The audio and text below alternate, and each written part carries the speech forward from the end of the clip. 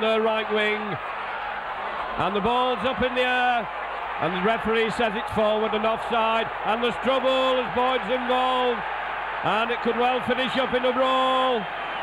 This is very foolish of these teams. Tempers frayed, the ball was bobbing about up in the air.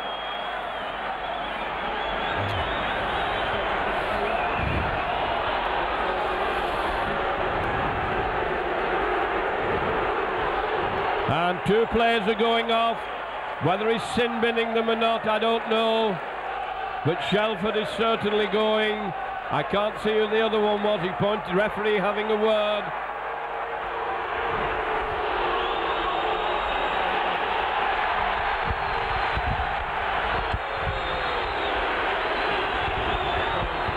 And it's Boyd who's going off.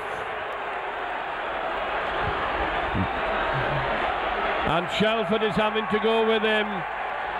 I think they've probably got 10 minutes in the sin bin. We'll soon find out. The referee was so insistent that they went off. Good charging down the middle. Cutting down the wing. Good play by Warrington over the 25 line. And the touch judge is on. A late tackle.